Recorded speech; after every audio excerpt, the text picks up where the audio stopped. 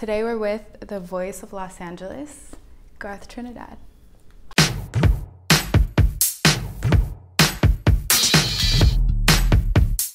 What do you think is the future of how we talk about and document and approach music for you? When you take away, the sort of marketing promotional vehicle that it's become in, putting genres in boxes in order to sell something. When you take all that away and you look at the broader spectrum, the bigger picture for independent music and different genres, there's so much more of like a coming together and a cross-pollinated pool of influence. People are just pulling and grabbing and using and being inspired by all these different things because of the kind of access that everybody has now in a way they didn't have before. I think it's a really interesting time for music, without what the handful of major labels are trying to accomplish, along with the big brands and what they do with music. I don't really look at a lot of that stuff as music. It's a tool to promote a product. It's like a soundtrack to lifestyle. One thing I've been doing lately when I'm interviewing musicians is asking them to describe their approach to music, not using genre, using texture, color, temperature, animals, food, smells, anything but genre. Yeah. So I want to ask you, when you paint, when you're doing music, can you describe, not using genre, your approach, your style? Certainly. Fantastic. Like the idea of fantasy, creating an alternate space or reality or picture with, whatever the platform is, warmth,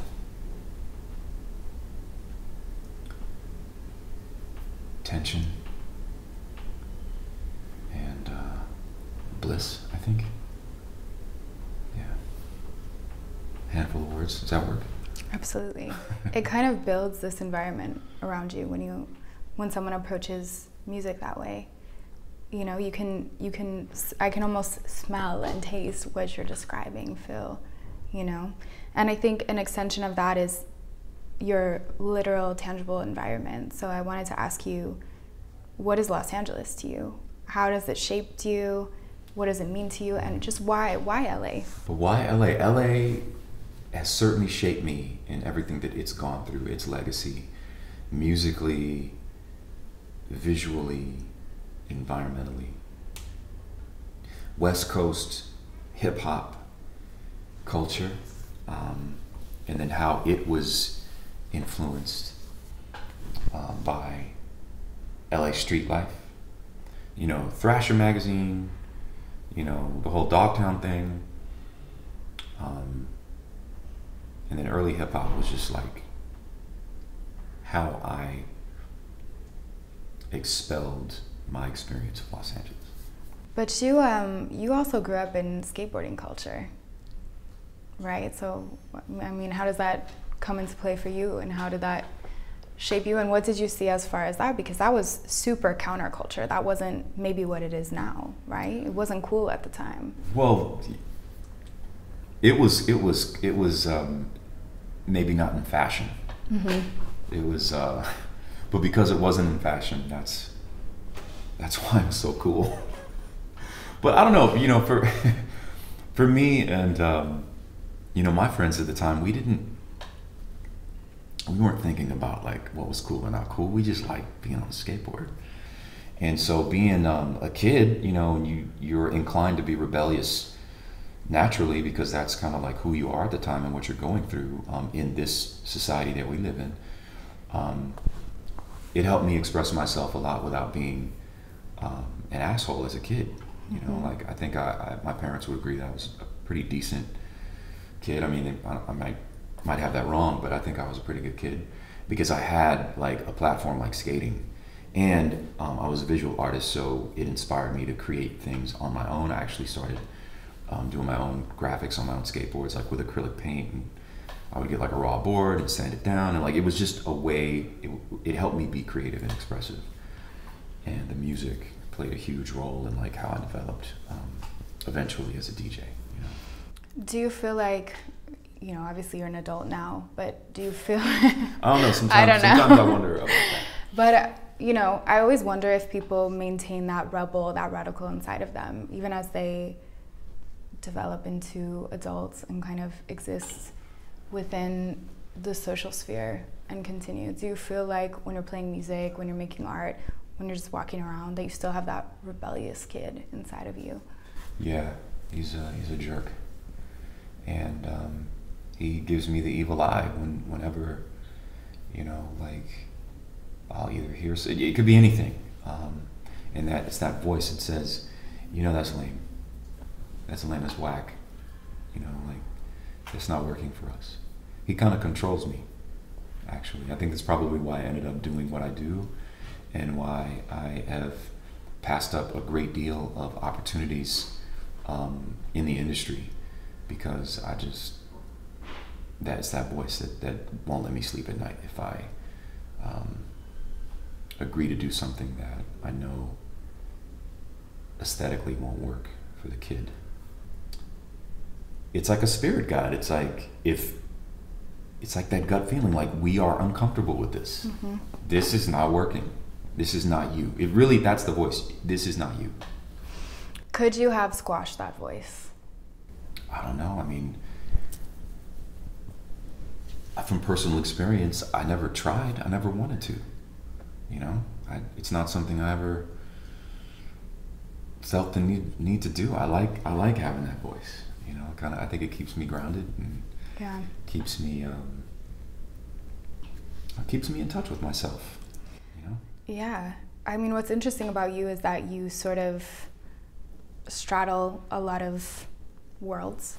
You have access to, I don't know what to call it, the mainstream, the bigger kinds of things, but you're also behind the scenes, and you are this kind of behind the scenes trendsetter, but also you're very known. I mean, what is that like to straddle so many? You straddle so many worlds. You have so much access, but you can also step back and you know, become the source. Yeah, I'm in the middle, right? Like there's and that's where that voice comes in. It's like there's a voice there that will say, okay, here's a potential mainstream project. Mm-hmm. So let's lay it all out. Okay? If you start here, where could that potentially take you? And once you arrive, are you going to be regretful? You know, maybe that's my overthinking, but I think that has kept me very realistic about who I am, what I represent, and what I love. So, you know, we keep kind of going back to the source, and I want to know, what was your earliest memory of music? Oh my goodness. I think it was 1982 when Tom Tom Club put out Genius of Love. So I'm 8 years old. 8 years old. I'm 8 years old at the time.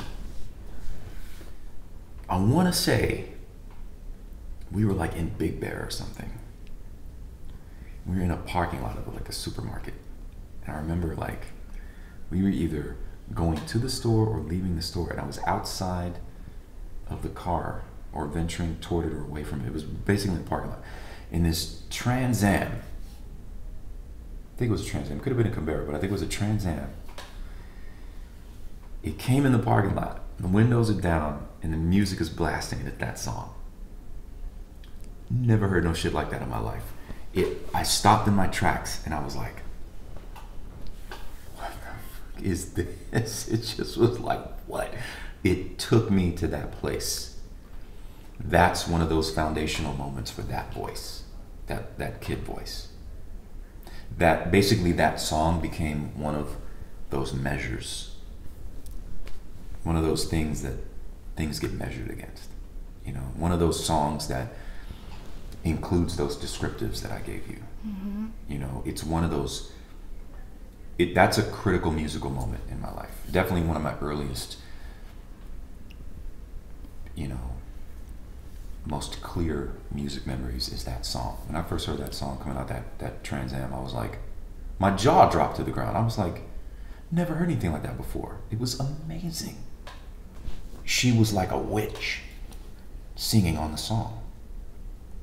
It's a bewitching song, and it bewitched me. It took me away. It was almost like haunting, but it was really good. It was so groovy. I was like, damn, that's incredible.